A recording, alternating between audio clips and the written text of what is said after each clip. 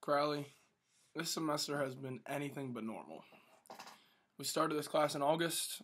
It's coming to an end in December. We've seen unique projects, and we haven't even been able to see some projects complete.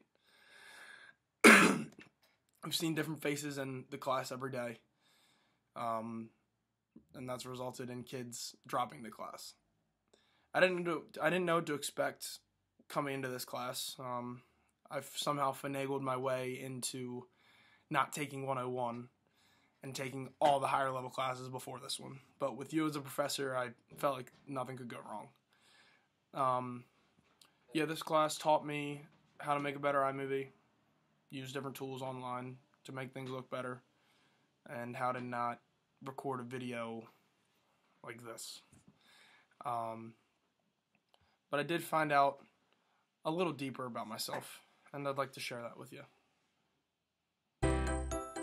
Crowley, I found that these assignments were very simplistic in a way, but at the same time, they required a lot of thought. You always told us to dig deeper from day one, ever since I had you freshman year, and to find the actual meaning of what we were doing and why we were doing it. After the 24 picture project, I had no idea why in the hell we were doing this.